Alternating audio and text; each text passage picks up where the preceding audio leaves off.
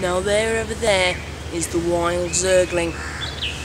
Zergling is a major scout in the heart of in the zerg swarm. They're very dangerous and very fast, especially when they grow wings. This one doesn't have wings, but it's still extremely dangerous. They're very feisty and they live in pairs, in big groups. And when they breed, they always have twins. I think I better go now, because I think it started to sniff me. Okay, run, run, run, run, run, run!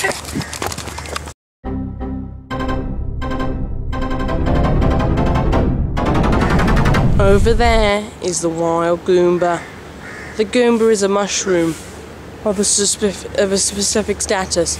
It's a very grumpy mushroom, and it doesn't like to be around people. Now, the sad thing is, the Goomba is going extinct because it's being attacked and farmed by Marios everywhere. Because these Marios love to get high on shrooms. Save the Goomba. Be a good person.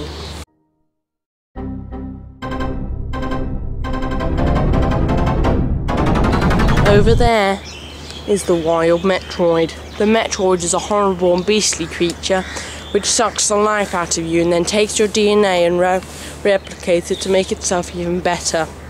They're very nasty and I hate them a lot. You know, you hate them as well, it's true, but they're horrible and they're really annoying, but without them the game Metroid would never exist.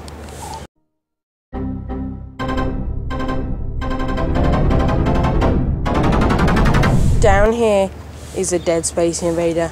These Space Invaders get killed very often by the US Armed Forces that are in the color green. They're very silly because they only can go sideways until they hit a wall, which when they can go down. I think it's dead. Yeah, it's dead. So, this poor Space Invader has died. I think we should have a moment's silence for the Space Invader. Okay, that's enough.